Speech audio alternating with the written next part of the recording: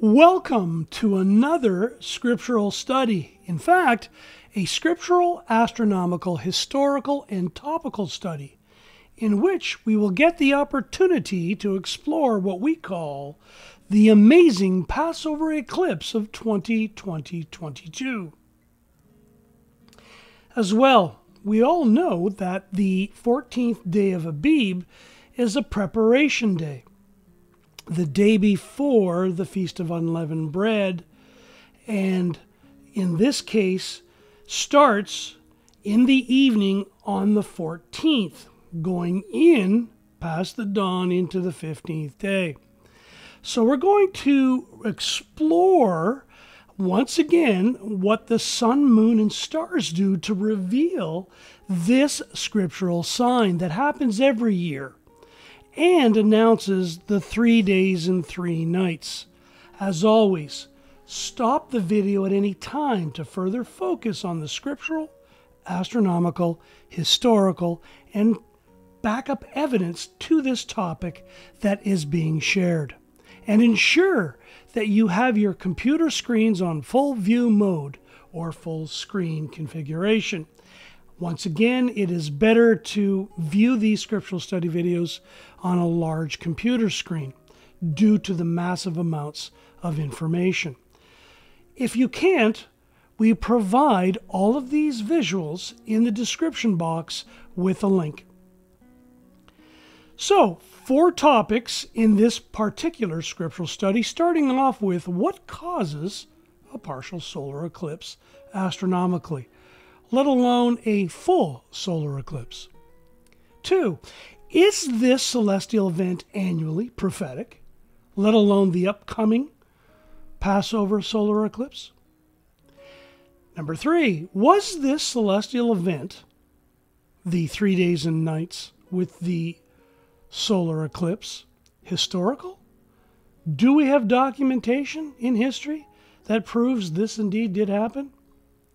And finally, who rejects the Passover eclipse as scriptural truth, and why?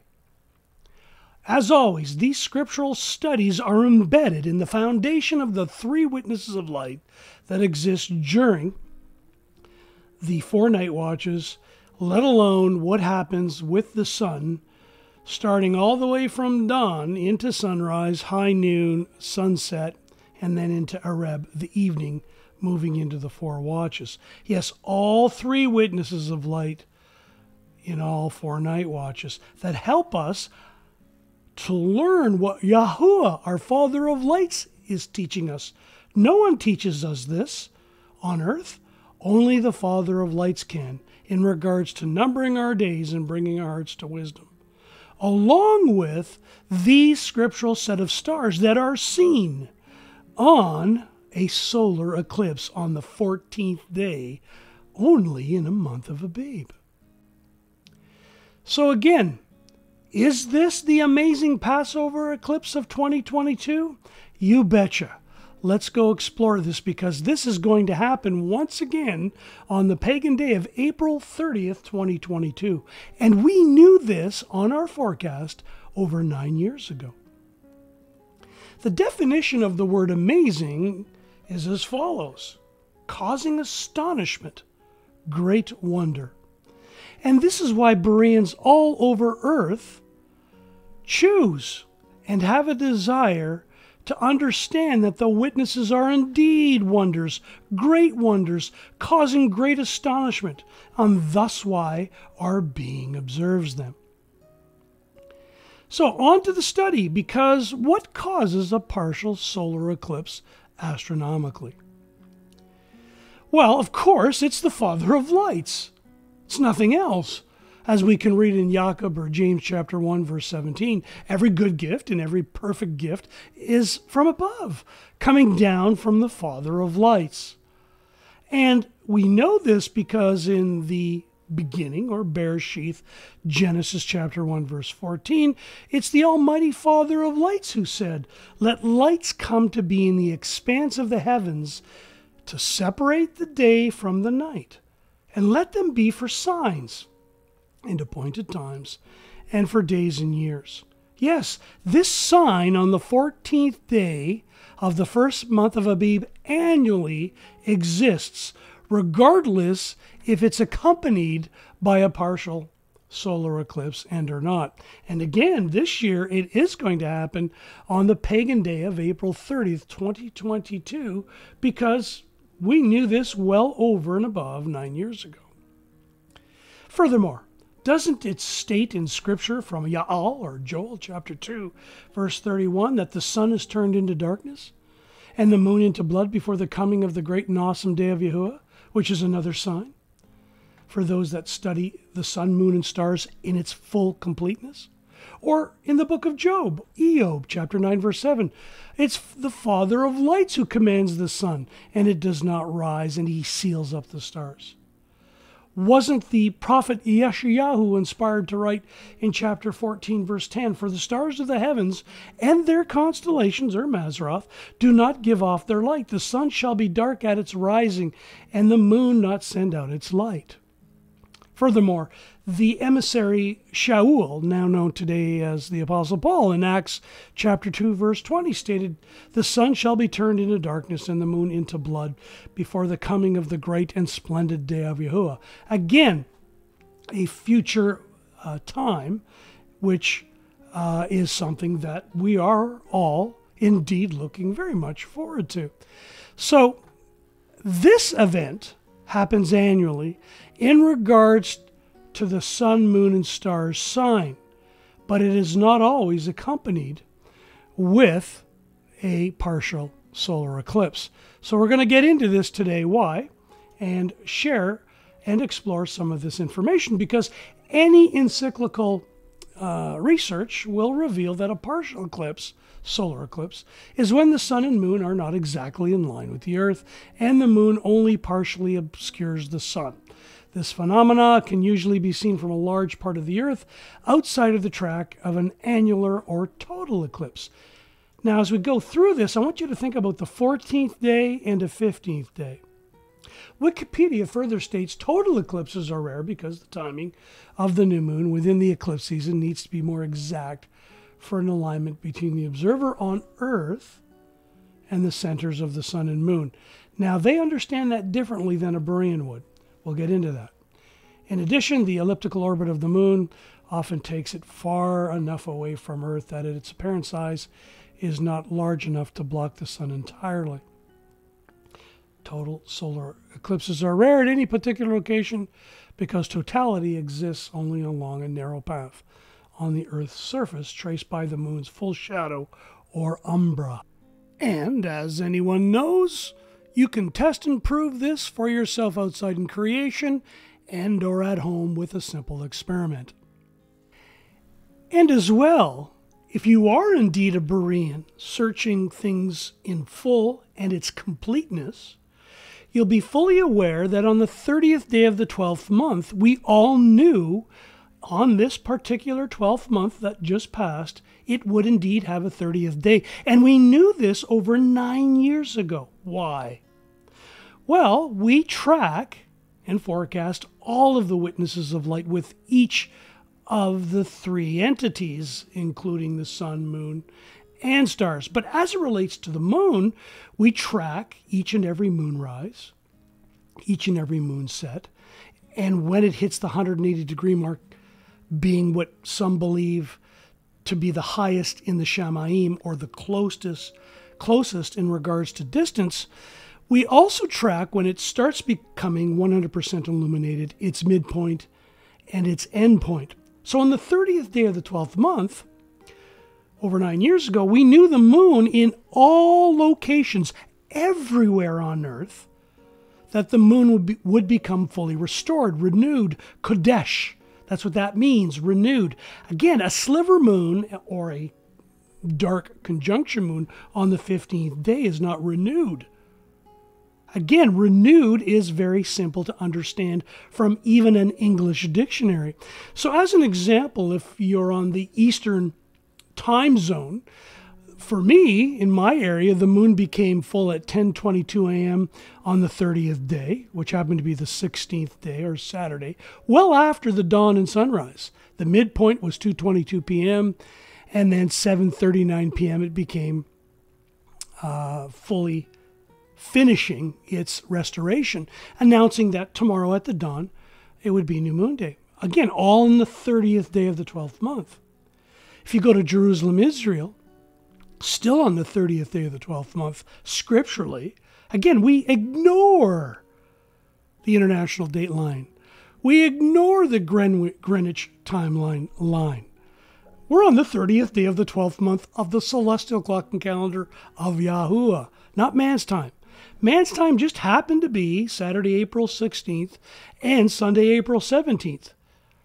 It had 2 dates, but we don't follow those dates. We follow, it was the 30th day of the 12th month. We knew well in advance there would be a 30th day for this particular 12th month. So as you can see, Jerusalem, it went at 5:22 p.m.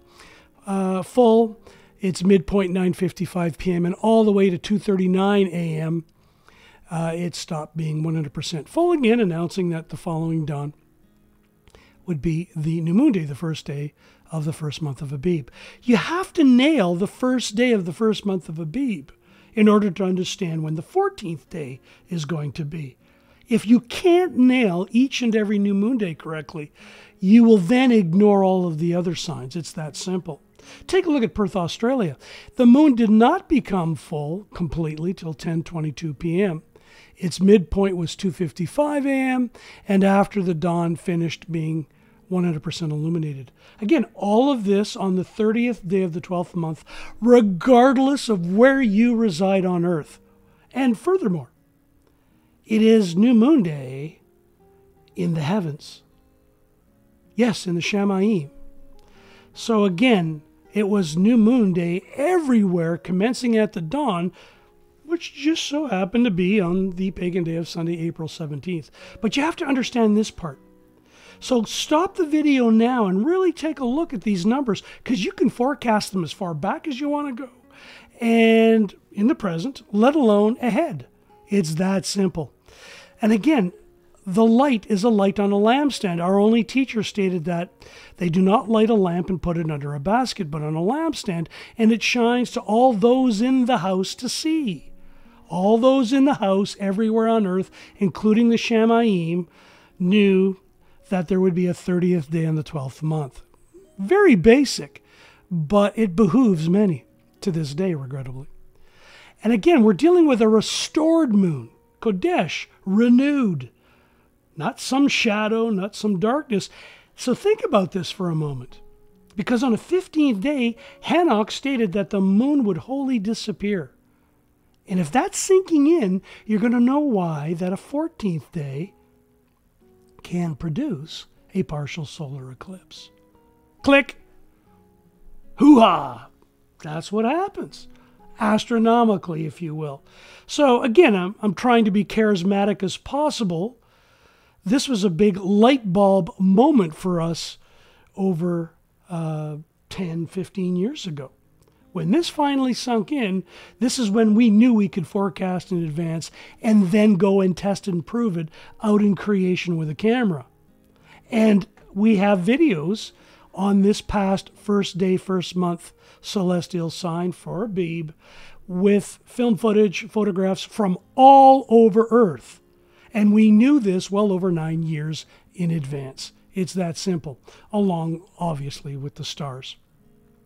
So this is what happens when you do see the signs of Yahuwah with all 3 witnesses of light and acknowledge them as witnesses, being wonders, and why our being observes them, and why we rise before the dawn and shua for help on this subject matter. We cry out. And we do not discount our only teacher when he stated that the moon, this light, would be a light on a lampstand for all to see in the house, and why we watch all 4 night watches, especially the one at the 180-degree mark, all the way to the start of a true scriptural day, Bakar, Shakar, at dawn, where all 3 witnesses are telling us great signs. And they're wonders. They're amazing. And why, when we go to bed, we meditate on all of the night watches and what they share and tell us as it relates to numbering our days for signs, appointed times, days, and years. So again, my eyes go before the night watches to study the Word. So this is why when someone asks or shares with us, you have belief, and then we say, well, we have works as well, and then we say, show me your belief without your works. And then we say, I shall show you my belief by my works. So forecasting is a very healthy thing to do. The Magi knew how to do it. They went to the school of Daniel years later after Daniel had passed away. And there's much evidence to prove that.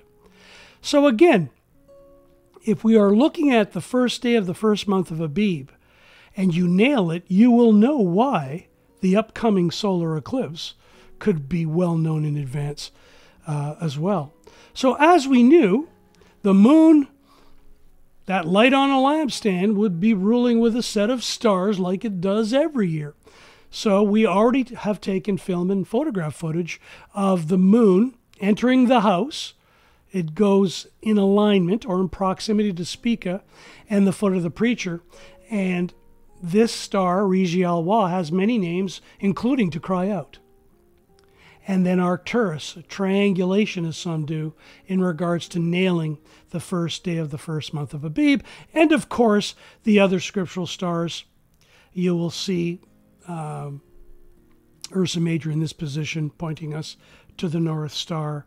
And you'll understand the position of the sun, because as the historian said way back when, the sun in the month of Abib would be in alignment with the Lamb in the constellation known as Aries, or Taleh in Hebrew, the morning star. And you would know where Pleiades and Orion would be as well. So this is approximately the midnight, or between the second to third watch, you'd be looking for this. And I added the constellation art this year for some people that are still learning. You don't see constellation art in the Shamayim, obviously, or even Mazzaroth or constellation lines. So this is why we studied just the stars. And by the dawn, the moon would still be ruling in the house in that triangulation of scriptural stars that we can all read about, can't we? And as we can see, it's not sunrise yet. The Lamb is heading towards the horizon. So this is a first day, first month of event, and everybody's seen these stars. They've seen Rigial-Wa, the one who cried out.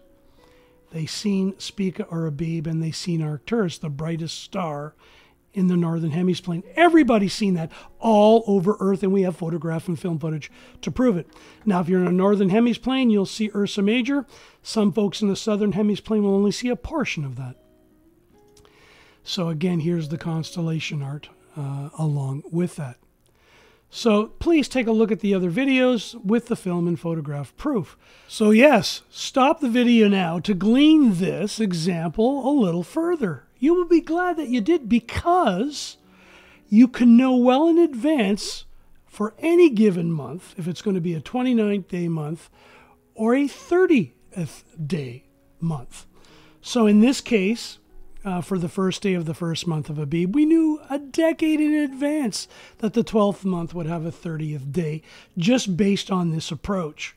Again, forecasting is extremely healthy, and why the Magi did it, and why they knew when to go to see the actual child, if you will, in regards to the first coming.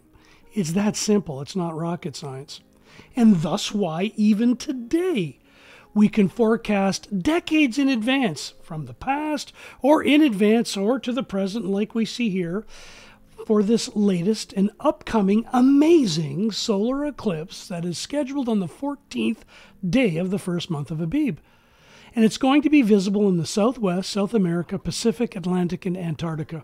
So for all of the Berean friends that we get to study with, our study buddies, if you can get outside and take photograph and film footage of Orion and Pleiades and the Lamb on this day, that would be fabulous. And thank you for your forecasts. Even they're saying that the 14th day would be the same everywhere on Earth. It's wonderful.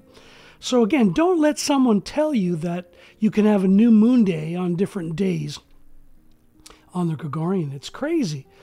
And this is why everyone will not have a solar eclipse on different days. It will be the 14th day of the first month of Abib for everywhere on earth and for everyone in the Shamayim on the pagan day of April 30th, 2022. The pagan day is irrelevant, obviously. It's truly the 14th day of the first month of Abib. So, please focus, because here's one example from Puerto Williams, Chile. And they even know how long it's going to be, because many people say, well, wait a minute, it couldn't have been the moon eclipsing the sun, causing the sun to blot out during the death on the stake from 12 noon to 3 p.m., this eclipse. It had to be something else. Meanwhile, the Father of Lights provides these sun, moon, and stars for signs and for certain days and appointed times. So it's 2 hours, 17 minutes, and 36 seconds. So this is a partial eclipse. A total eclipse, obviously, could be for 3 hours. It's astronomically and absolutely and empirically true. We have proof. And we have proof coming up on this next amazing solar eclipse, don't we? And again, 2 hours, 17 minutes, and 36 seconds. That's how well we can forecast, just like the Magi. In fact, we're behind what the Magi knew, and we'll get into that a little bit as we go forward. So looking for some great shots here, folks, from all of our Berean study buddies in the locations that will be able to see it. So again, take a look at this particular website. You could track every solar eclipse, let alone lunar eclipse, but for this example online, here are the solar eclipses from 2000 BCE to 1 BCE, 1 CE to 2000 CE. So this is not rocket science.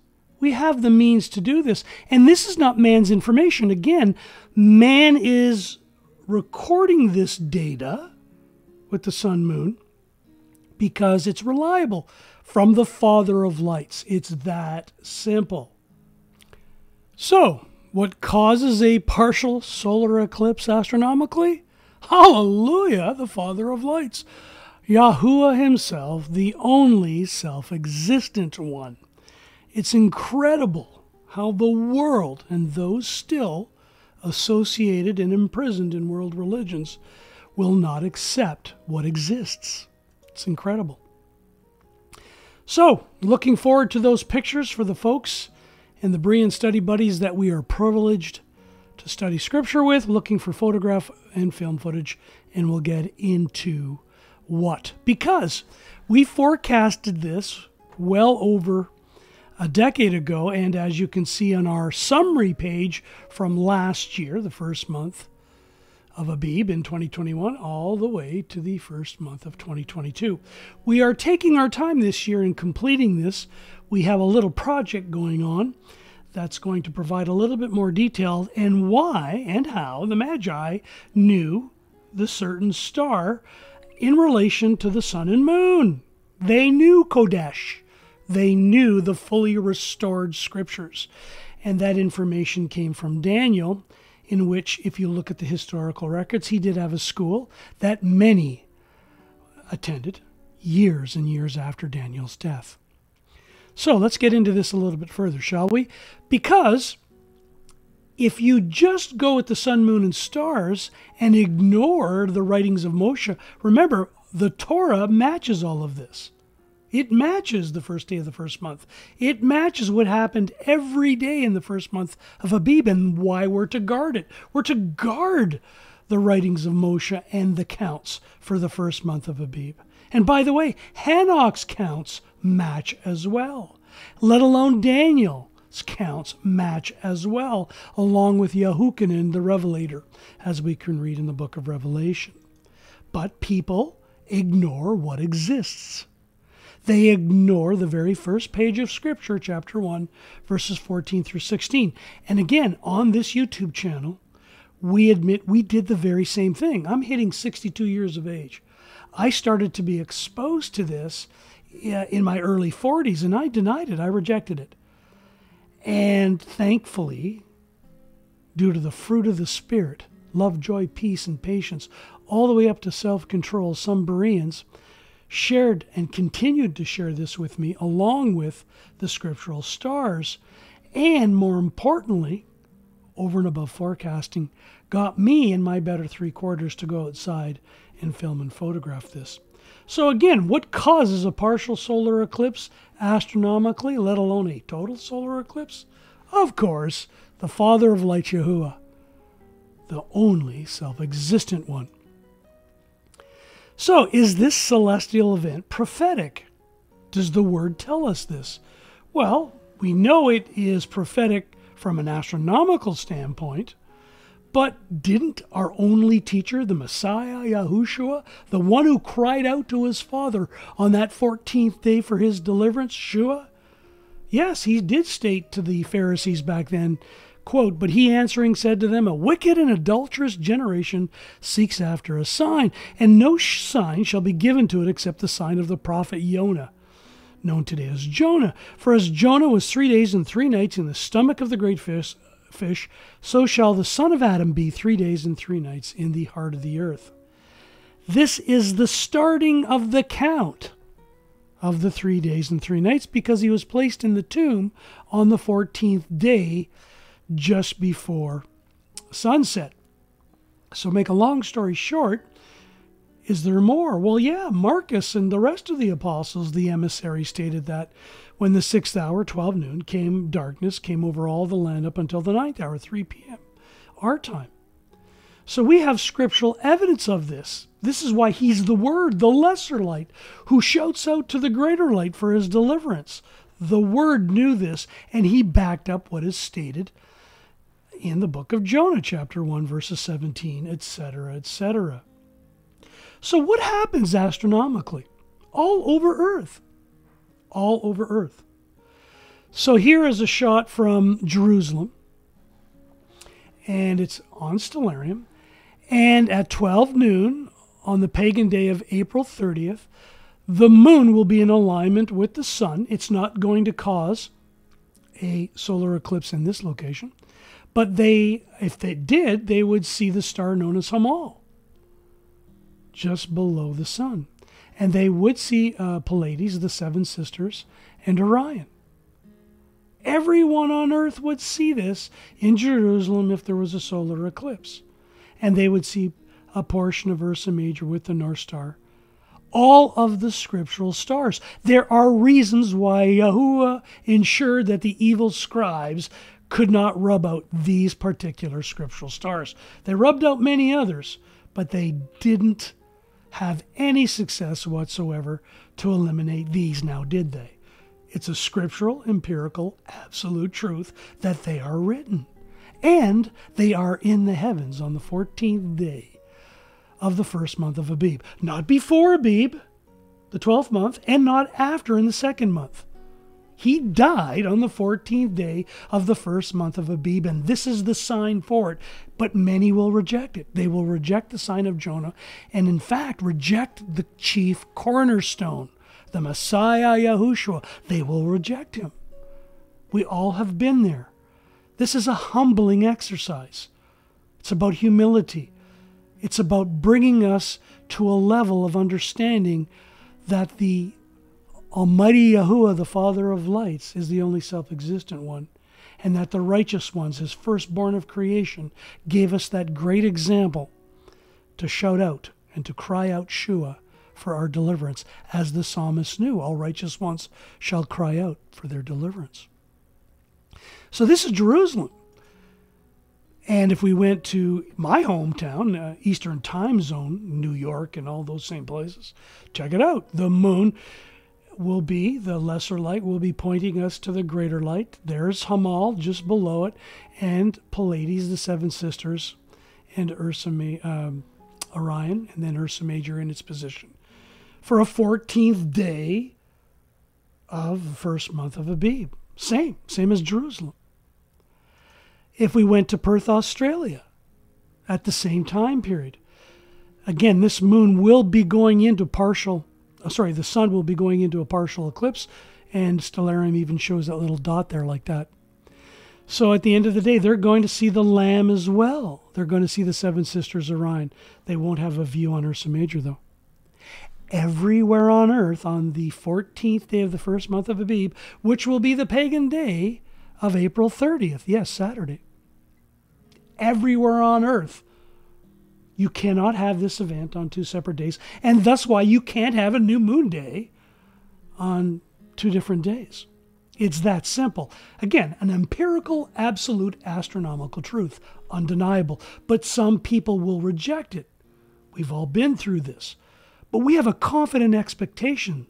Love, joy, peace, and patience, the fruit of the Spirit, will humble us all to this simple truth.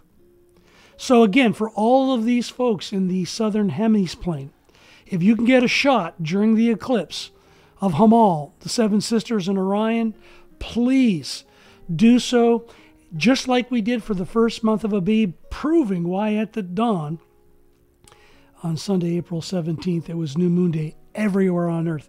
So let's get some shots of this film and or photograph footage, which would be just fabulous.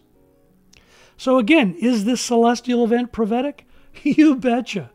Our Messiah, Yahushua, who cried out to his Father, our only teacher, giving us those great examples, definitely said it was prophetic. And it's prophetic here and now. It's prophetic every year on the 14th day of the first month of Abib. This does not happen on the 12th month ever, and it doesn't happen in the second month. It is what it is. But how many people actually like reality? They like to make things up.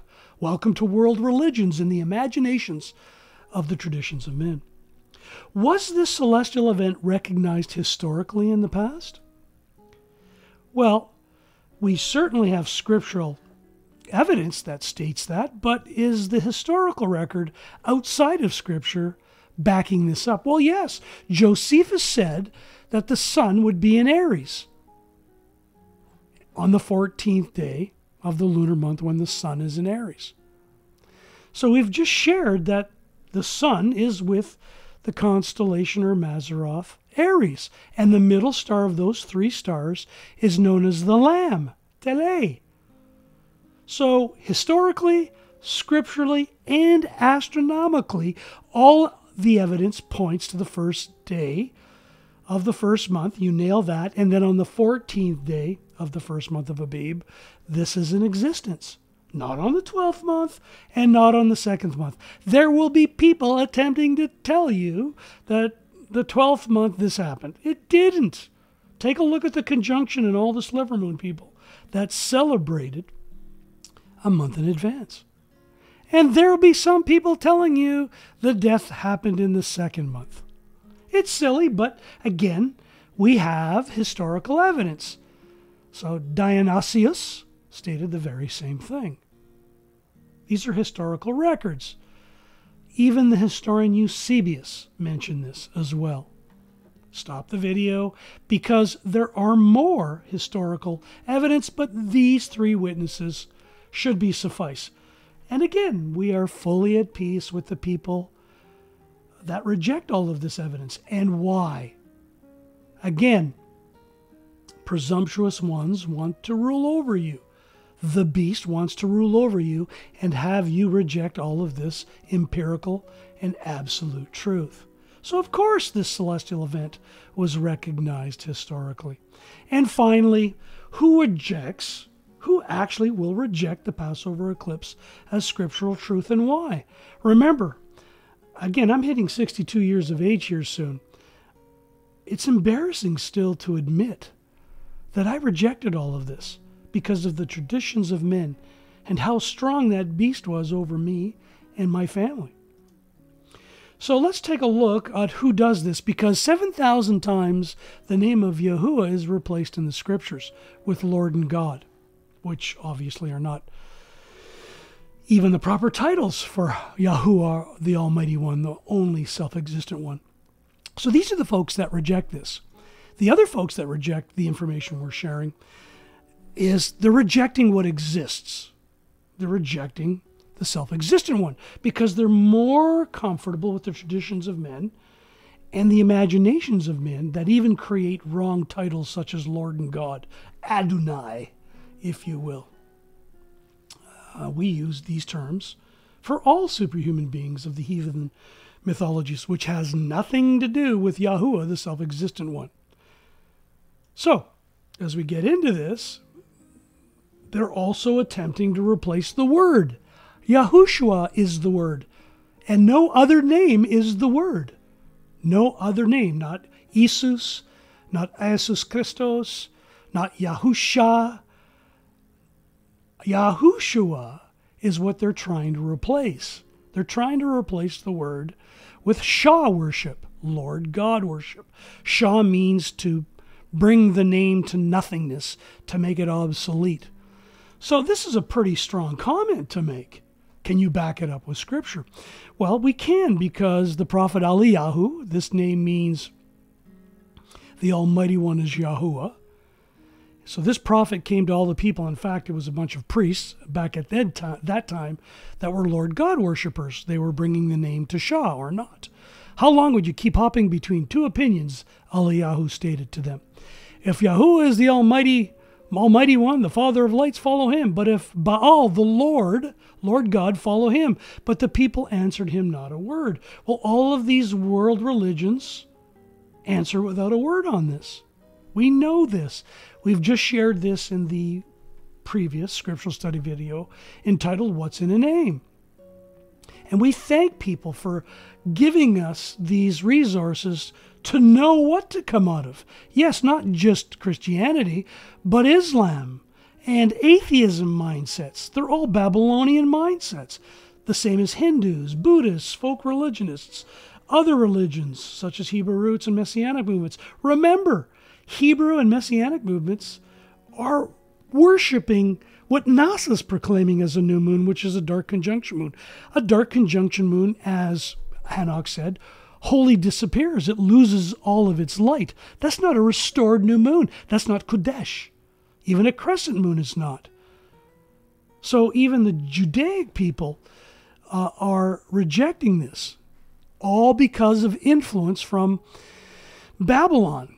And the prophet Ezekiel said in chapter 29, verse 19, Therefore, thus said the Master Yahuwah, I am giving the land of Egypt, Mitzrayim, to Nebuchadnezzar, sovereign of Babel. And we do know that Kepha said that Rome was the second Babylon. Again, this principality is where we take the fight. We don't strive with flesh and blood. The good fight is against the principalities, because the devil, or Satan, Lucifer, is the one that's been given the authority to deceive the whole world. And we can read in Lucas chapter 4, verses 5 through 6, And the devil, taking him up on high a mountain, Yahushua, showed him all the reigns of the world in a moment of time. So in a very short period of time of that dialogue, showed him all of human history. And the devil said to Yahushua, All of this authority I shall give you, and their esteem, for it has been delivered to me, and I give it to whomever I wish. He gives it to the world religions. But Yahushua, the one that cried out to his Father, would have nothing to do with it. He knew rank and file. He knew that he was the lesser light. He knew that his Father was greater. But the devil, no way. He wants the throne. And thus why Yahushua sits at the right hand of the Father. We know that we are of the Almighty One, Yahuwah, and all the world lies in the wicked one. And we know that the Son of the Almighty Yahuwah has come and has given us an understanding so that we might know the true one, the true Messiah, the anointed one of Yahuwah. And we are in the true one, in his Son Yahushua, Messiah, the one who cried out to his Father. He does not usurp his Father. He does not sit on the throne. He sits at the right hand of the Father, while the wicked one wants to sit on the throne. Remember, the Pope calls himself Father. We are not to do that. No one is to do that. So this principality is where we take the fight, and why we don't strive with the flesh, with people. There's no need. The evidence takes care of it. The evidence reveals the truth. What people do with it is between them and the Father of lights. So what is the truth? Well, when the land of Egypt was given to Babel, what happened? The non-scriptural belief system that one God can be many gods, the Trinity, if you will, came from Egypt and then was passed on to Babylon. And we know this. It's archaeological and historical truth. Many people will reject this. The world religions do not want you to really dive into this, because the great dragon was thrown out of the heavens, that serpent of old called the devil and Satan, who leads all the world astray. He was thrown to the earth, and his messengers were thrown out with him. So he brings the name to naught. He creates the 3 gods in one, or even 2 gods in one. Remember, Satan doesn't care as long as you don't worship the Almighty Yahuwah, the only self-existent one. He wants you to ignore the self-existent one. And he wants you to ignore that the Word, the Messiah Yahushua, was brought forth, the firstborn of all creation. He wants you to forget that. That's Satan's plan. That is the tools that he uses to lead the whole world astray in world religions. Out of 7.9 billion people on earth today, as at the end of the pagan month of March, at the end of 2021, this was the estimated amount of people in those world religions. Counted up. So again, these are the tools that he uses: the name, false religious systems, and again, religion. All world religions are non-scriptural. And this is why they shout out, "Praise the Lord God! Jesus is my Lord! Allah is my Lord! Allahu Akbar! God is great!" Again, Shah Jahan, it's a Persian term, which means Lord of Lords, Lord of the world or the universe. It's why the Pope is the Father of the universe. Understand what it means in regards to the writings, the catechism of the Roman Catholic Church. It means the universe, and that's the Father of the universe, no different than Shah Jahan, the Father or Lord of the world or the universe. It's all the same poop. Even the Judaism, Lord and Master, Shah on Shah. Even in Asian world religions. These are the tools in which that great dragon was thrown out. He leads the whole world astray. So these things are easy to share because even the archaeology. Take a look. Crescent moon with solar. Crescent moon with solar discs. So this is from Egypt that ended up in Babylon. See, I'm giving the land of Mitzrayim to Nebuchadnezzar, sovereign of Babel, all the way down to the Roman Catholic Church, both Catholics and Protestants, and all of the other denominations, including Islam and Judaism. It's all the same poop. They shah on Yahuwah. Please don't shah on the name which is above all names. You have enough evidence, and isn't this a wonderful opportunity now that we have been humbled to understand this, been privileged to be given this information, to share with others, to not love the world, nor that which is in the world, because if anyone loves the world, it's an example showing that the love of the Father is not in them. So at the end of the day, we've all been through this. This is our journey coming out of this world, coming out of her. So let's get into some historical information from the encyclical record about what is going on here with all of this. In Wikipedia, it states something about the replacement of Passover and the sign of Jonah, the 3 days and nights.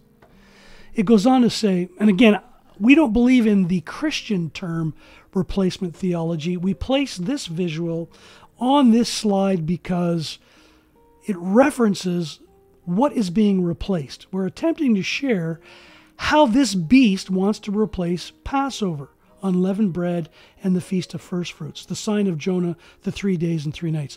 What is the prize here for this beast? Why are they trying to deceive everybody? Well, let's read it. As a movable feast, the date of Easter is determined in each year through a calculation known as computus, Latin for computation. Easter is celebrated on the first Sunday after the full moon. Now think about that, which is the first full moon on or after the first Sunday after the full moon, which is fixed on the 21st of March, or approximation of the March equinox. Remember, Babylon, Nimrod, used the equinox. We don't. We use the sun, moon, and stars. But many, even in the Hebrew and Messianic movement, is still under the beast, this system. Determining this date in advance requires a correlation between the lunar months and the solar year, while also accounting for the month date and weekly of the Julian or Gregorian calendar. So, the date of the Jewish feast of Passover, which Christians believe is when the Lord Jesus, the Shah, was crucified. So let's get into this further. It was originally feasible for the entire Christian church to receive the date of Easter each year through an annual announcement by the Pope, by the Father of the universe. By the early 3rd century, however, communications in the Roman Empire had deteriorated to the point that the church put great value in the system that would allow the clergy, the church elite, to determine the date for themselves, independently and consistently. Additionally, the church wished to eliminate dependencies on the Hebrew calendar, to replace, so they didn't know the Passover. They could do Easter instead. Easter is non-scriptural. Esther, understand that's a pagan deity. That is Trinitarian-based. Dependency on the Hebrew calendar, they wanted to replace it by deriving the date for Easter directly from the March equinox, just like Nimrod did. So again, I'm giving the land of Mitzrayim to Babylon, Nebuchadnezzar. Understand who Nebuchadnezzar is. You'll be shocked. In the reckoning of time, 725, Bede, an individual, used computus as a general term for any sort of calculation, although he refers to the Easter cycles of Theophilus as a Paschal computus. By the end of the 8th century, computus came to refer specifically to the calculation of time. The calculations produce different results depending on whether the Julian calendar, because the Eastern Orthodox, the eastern leg of Daniel's statue, or the Gregorian calendar is used, the western leg of Daniel's statue. For this reason, the Catholic Church and Protestant churches, which follow the Gregorian calendar, celebrate Easter on a different date from that of the Eastern Orthodox churches, which are still set to the Julian. That's why last week you still had Eastern world religions, still under Lord Baal's Shah worship. It was the drift of 21 March from the observed equinox that led to the Gregorian reform of the calendar to bring them back into line, all with the intent to replace Passover, replace true numbering of days. So this is the historical record, and the archaeological record proves this as well all through time. Again, this is going to be rejected. We know that we do not have the power to restore this. This is the job of the Messiah, Yahushua. When he returns, he will restore all things. He's going to fulfill the complete and full prophetic timeline on behalf of his Father of lights, Yahuwah, the only self-existent one. All of this will be replaced. It will be eliminated. Hallelujah.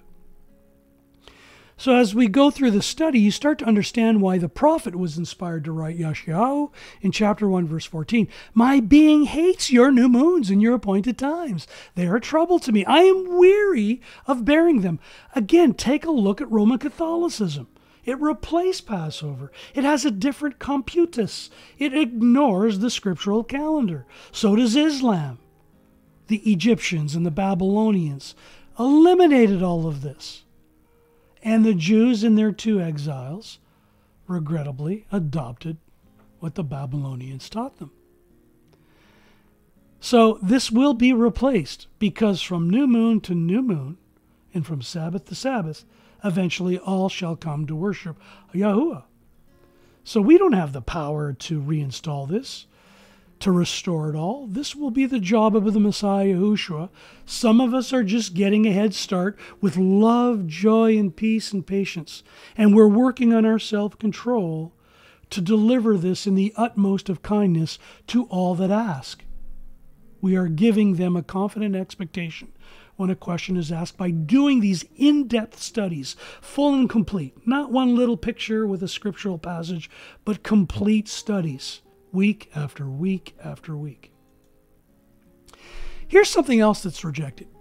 So, how many people reject even numbering their days on a piece of paper according to the inspired writings of Moshe? How many do that? They put the ignore mode on, so they don't number their days. And as a result, they're not aware of the solar eclipse. They're not even looking for one.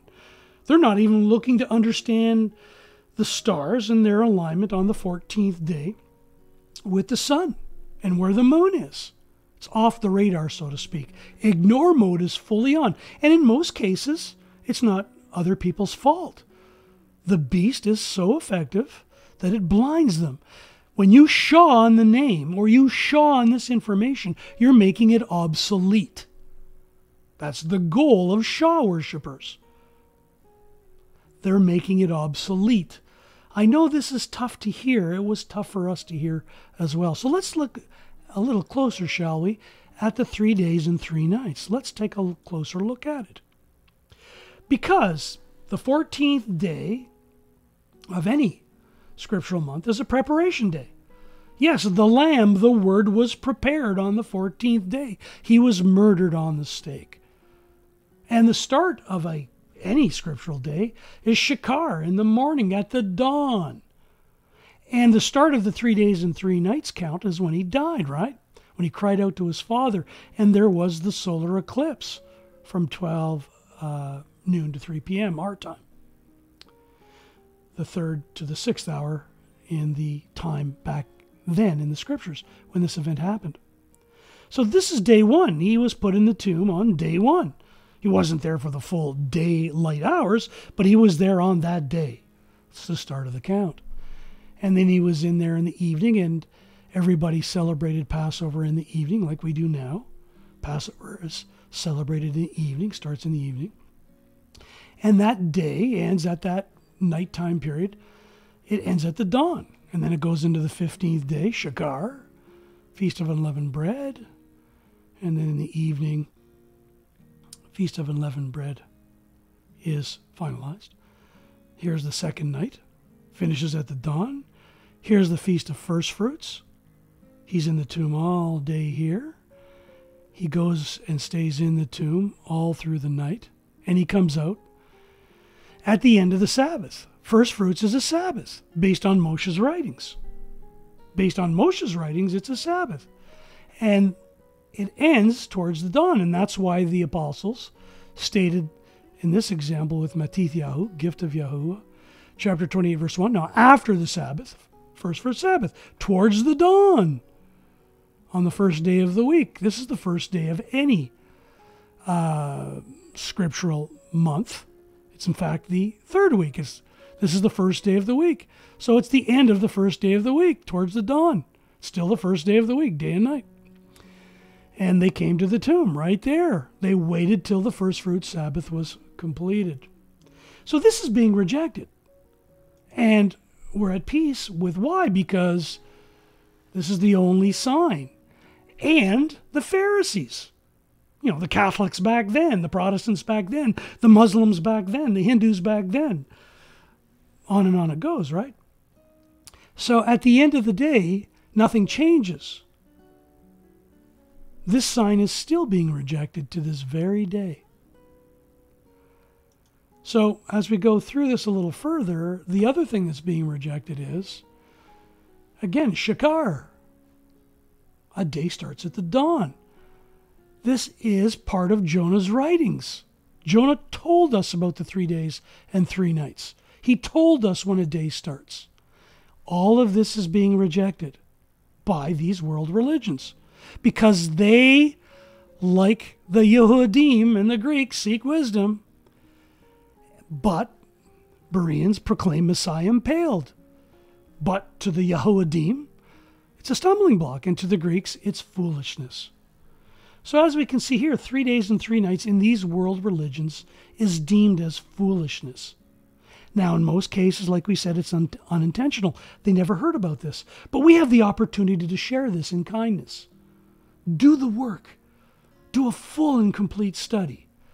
Not, a little bit of verbiage on Twitter or Instagram or one little visual on Facebook. Do the work. Do the full and complete work, the Kodesh work, the fully restored work. And we'll be very glad that you did, all of us.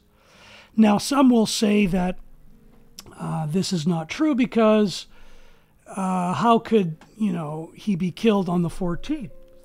Well, at the end of the day, the memorial meal was on the 13th, going into the 13th evening, and he was then brought through the night from the Mount of Olives, tortured, obviously questioned by Pilate and Herod and so forth.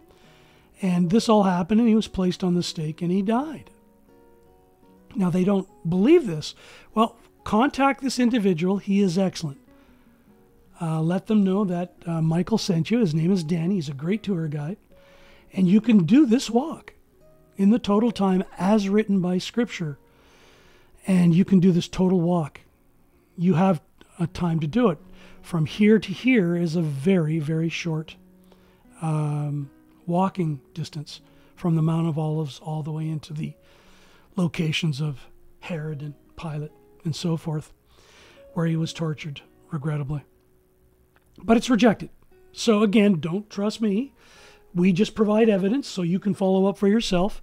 So reach out to Danny. He's very good at what he does. I've talked to him twice now, and he can set up self-guided walking tours and or give you a guide, and you can go to all the locations from a scriptural standpoint. Furthermore, people are trying to wipe out that the Messiah Yahushua was actually murdered on the stake due to a non-scriptural belief that there was no offerings. Animals weren't killed. So again, 1 Corinthians chapter 1, verses 22 through 23 are alive and well in this day and age, just as it was alive and well, regrettably, in the day of Shavuot.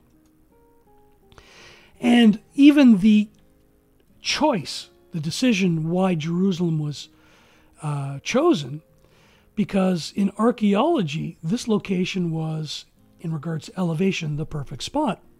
So the stones do indeed cry out, because if you do get into why this location was chosen, you can get further information in 2 Chronicles chapter 30, verse 14, with even King Hezekiah, and how the blood from the sacrifices or offerings rolled down all the way to the sea of Arabath, if you will.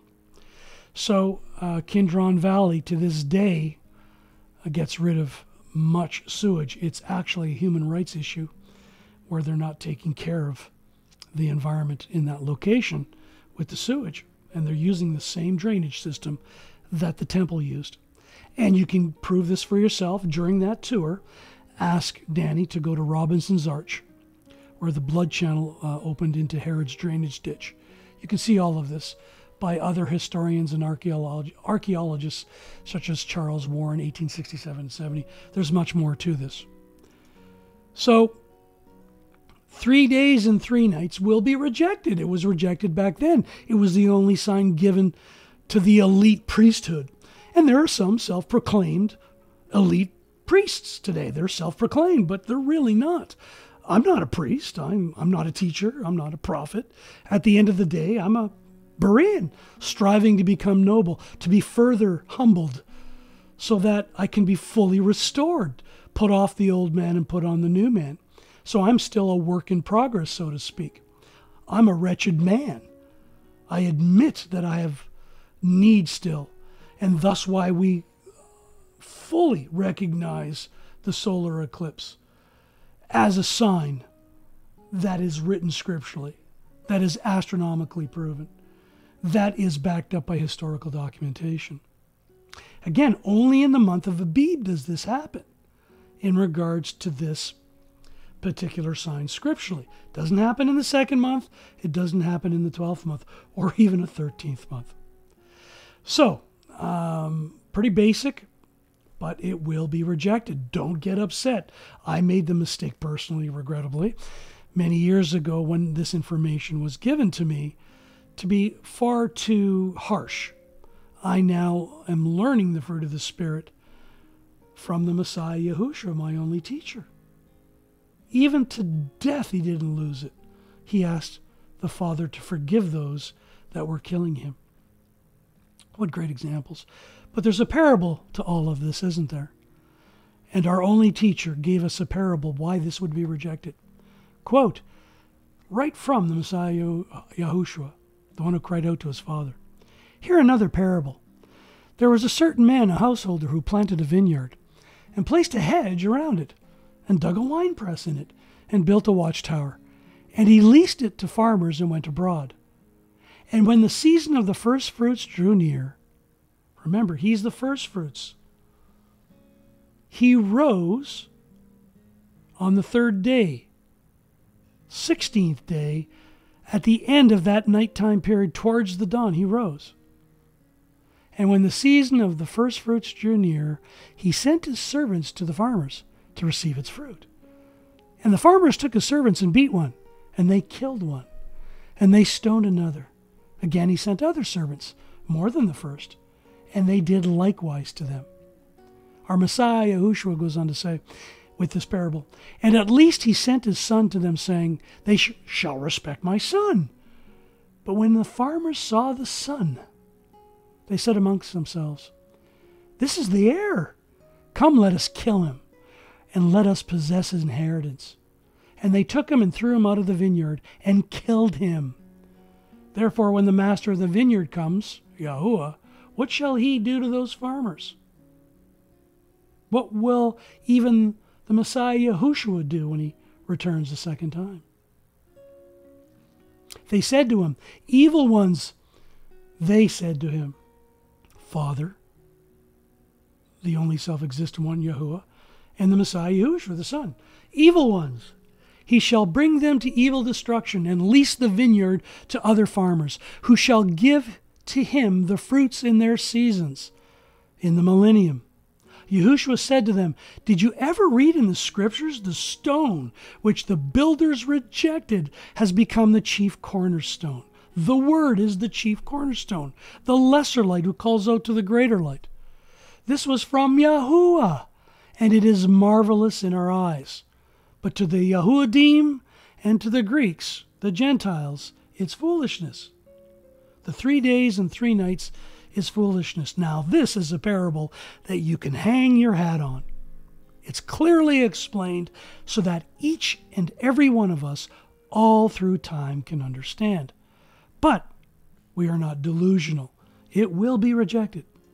And that's why it has been written and given to us. It goes on to further say in this parable, because of this I say to you, this is the Messiah Yahushua, the reign of the Almighty Father of lights after the millennium shall be taken from you and given to a nation bringing forth the fruits of it. And he who falls on this stone shall be broken, but on whomever it falls, he shall be pulverized. And the chief priests and Pharisees, the elite self-proclaimed leaders at that time, having heard his parables, knew that he was speaking of them. And seeking to lay hands on him, they feared the crowds. They were more worried about the esteem of the people. Yehukan in chapter 5. They're more worried about the esteem of people than the esteem from the Father of lights, which they weren't seeking. So seeing, they held him to be a prophet. And this is why he was killed. This parable is so clear, so concise. And this is why we rejoice in the writings of Matithyahu, Gift of Yahuwah, chapter 26, verses 26 through 28. And as they were eating the memorial meal on that 13th evening, Yahushua took bread and having blessed, broke and gave it to the taught ones and said, take, eat, this is my body.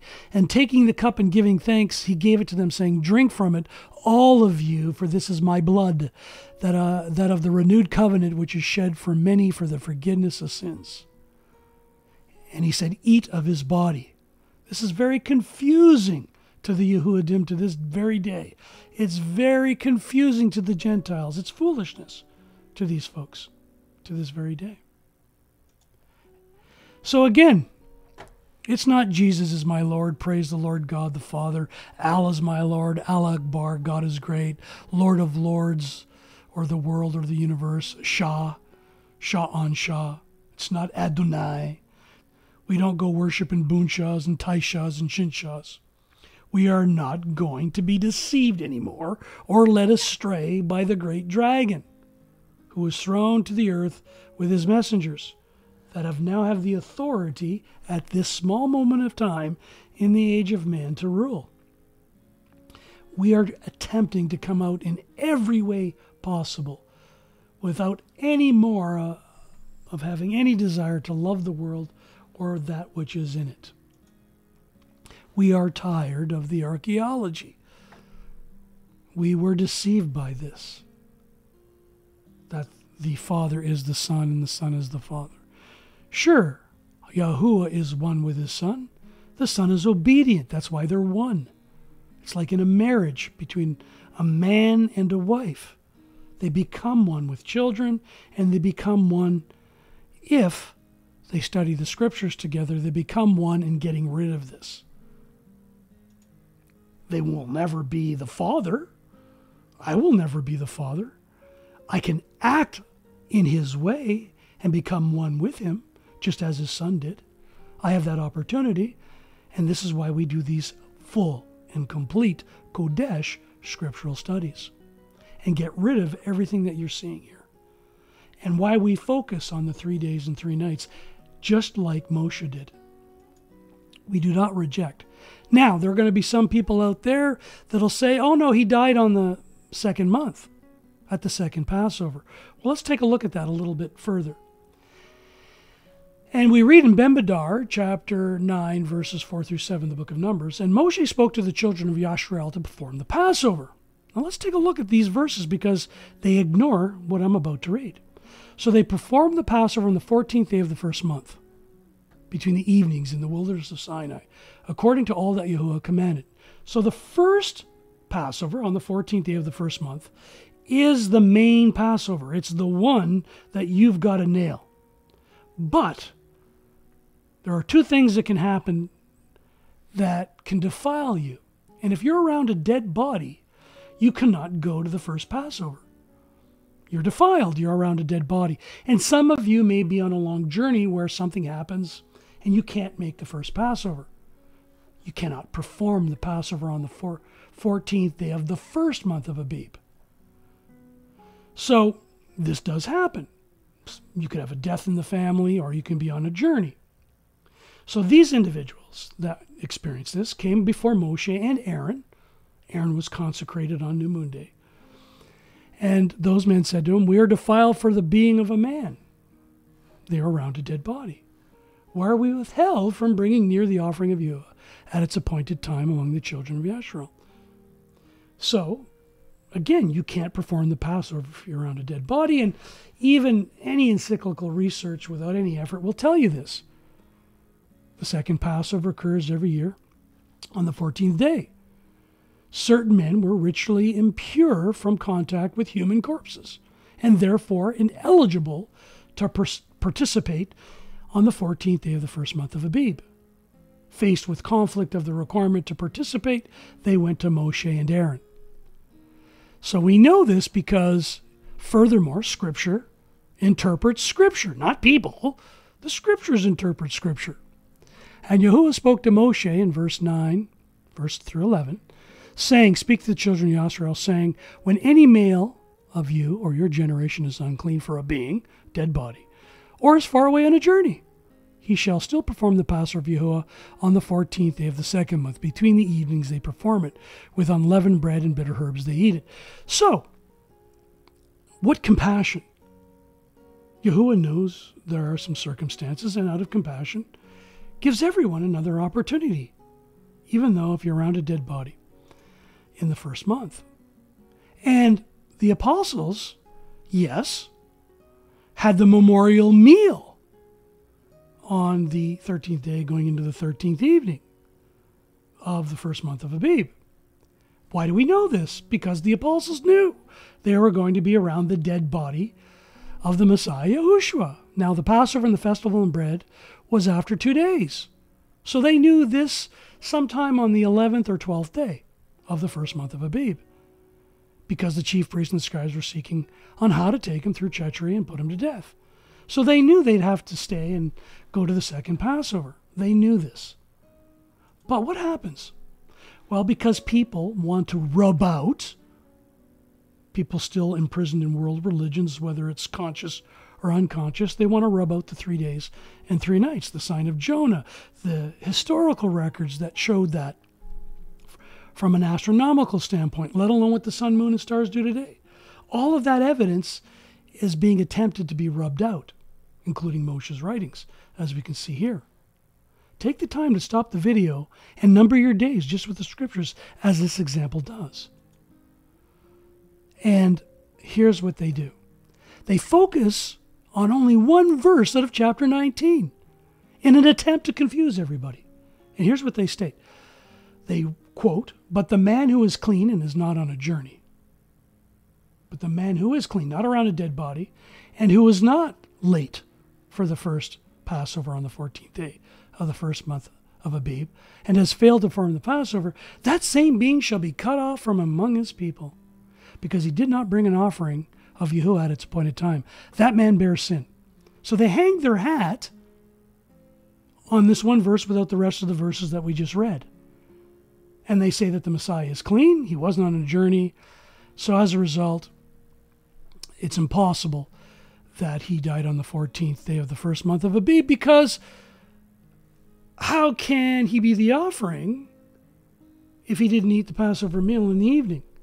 Well, hello, the Messiah Yahushua is the offering. He is the lamb.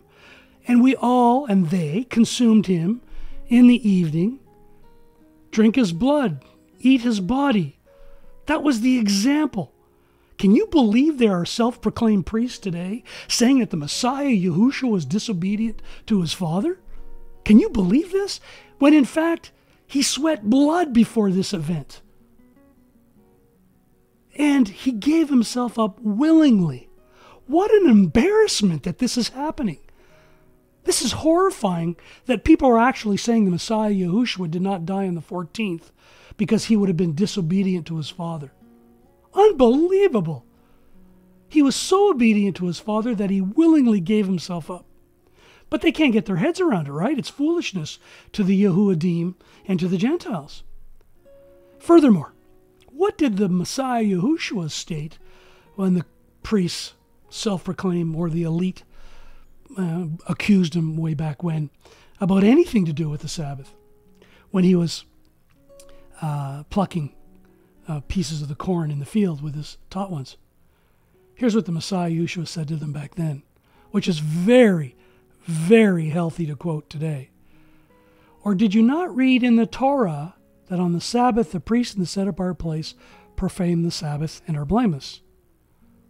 They consume parts of the offering, as we know." Goes on to say, "But I say to you that in this place there is one greater than the set-apart place. And if you had known what this means," Messiah Yahushua talking, "I desire compassion and not offering, you would not have condemned the blameless." Yes, he was clean. He was blameless on the 14th, and he willingly gave himself up. Now you know what you're guarding in the month of Abib, and why that 1 month you guard. Why Moshe was inspired to write to guard the month of Abib.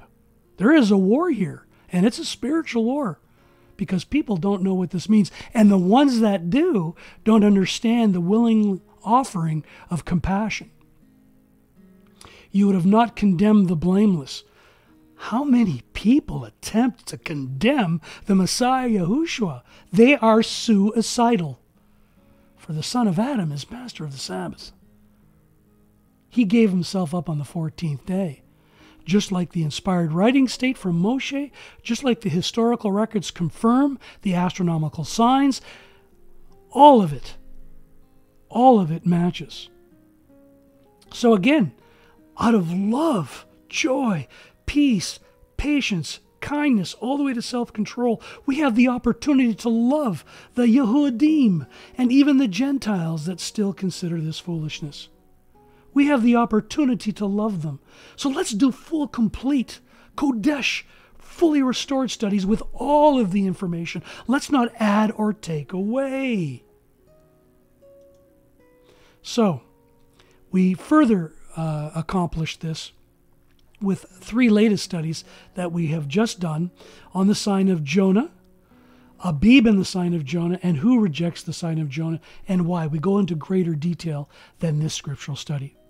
And if you're interested in learning why we have to guard ABIB with the sun, moon, and stars, and why we must guard the month of ABIB and Moshe's counts, seeing the full moon and its scriptural stars all over earth for everyone, no matter where you reside, please take the time to see these scriptural studies. Because these 4 questions in this particular scriptural study are easy to test and prove. Anyone can do them. And thus why we consider the upcoming solar eclipse to be amazing. Yes, hallelujah for the amazing Passover eclipse of 2022, the 14th day of the first month, which will indeed occur everywhere for everyone on the pagan day of Saturday, April 30th, 2022. Again, the definition of amazing is causing astonishment and great wonder. And these scriptural witnesses, for those that don't reject them, are indeed astonishing. So, as the psalmist had stated, Yahuwah's witnesses, the Father of lights witnesses are wonders. So why our being observes them, just like the Messiah, Yahushua, observed them willingly as an offering, the only offering and the final offering for the redemption of humankind. So, with all of that said, we're looking forward to the photographs, even from our study buddies in Perth, South America, looking for pictures of the Lamb, 7 Sisters, and Orion during that solar eclipse of 2 hours, 2.5 hours, if you will. If you can get photograph and film footage, I was going to travel there to South America, to a place called Ushuaia, at the southern tip of South America, but I have a trip planned in a couple of weeks or months after that.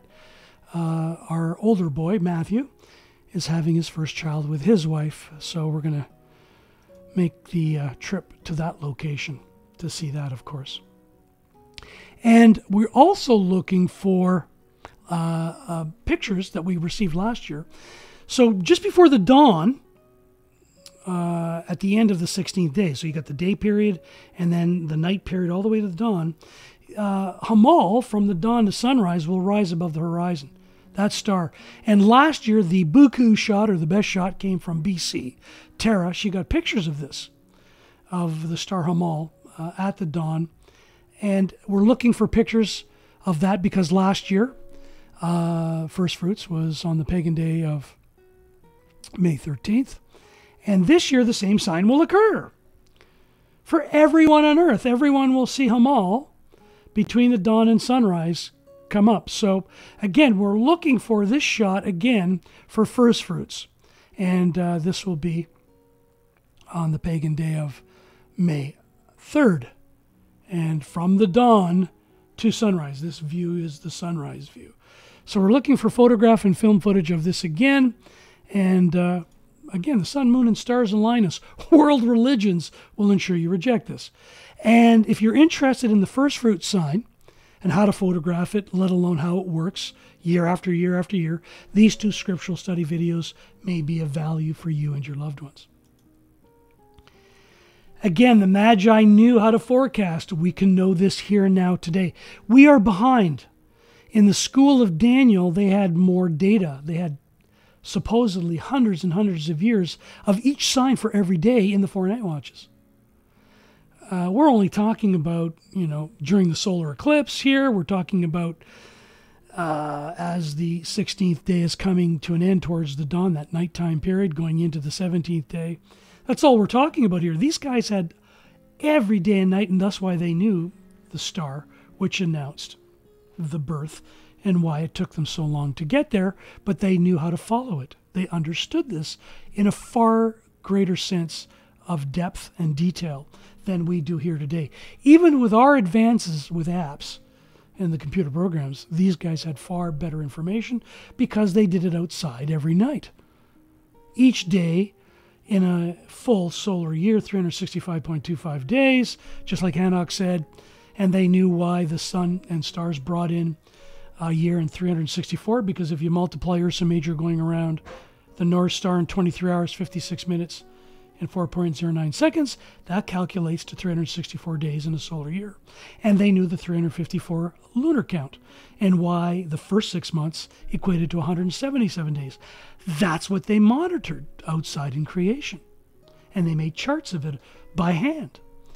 So again, this is something so easy to do and why so many are now doing it. So yes, there is only one name for the Father, Yahuwah. There's only one name for the Son, Yahushua. And Bereans will call upon that. That's the purpose and intent of these scriptural study videos. Just like there's only one new moon day and one preparation day on the 14th day of the first month of Abib, not two. This is why we work out our own deliverance with fear and trembling with that mindset scripturally. And why we say all praise and esteem to the sovereign of the ages. Before the foundation of the world, after the foundation of the world, in the age that we're in right now, this small little time period called the Age of Man, getting ready for the millennium, for the Messiah Yahushua to rule with his 144, and then the age of the Yahuwah when he rules and comes down with his people. Once the Messiah Yahushua puts all enemies under his feet, which the last enemy is death, hands over the keys to the kingdom, so to speak, to his Father, and the Father comes for future eternity. All praise and esteem to the sovereign of the ages, to the almighty Yahuwah who sits on the throne. Remember, Messiah Yahushua sits at the right hand. To the almighty Yahuwah, our Father of lights, who alone is wise, to respect and esteem forever and ever. 1 Timothy 1:17. May the peace of the almighty Yahuwah, which surpasses all understanding, guard your heart and mind through Messiah Yahushua. Again, Yahuwah is the greater light. The lesser light is the Word, Messiah Yahushua, the anointed one of Yahuwah.